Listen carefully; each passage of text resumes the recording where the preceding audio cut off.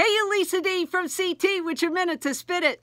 Just in time for the Kentucky Derby. And they're off. And Rudy Giuliani is out of the gates as a stable genius for Cheese Puff's legal defense team. Looking more like a horse's ass. He was hired to clean the stalls and make nicey nice for Muller. He's just spreading the shit all around, ain't he?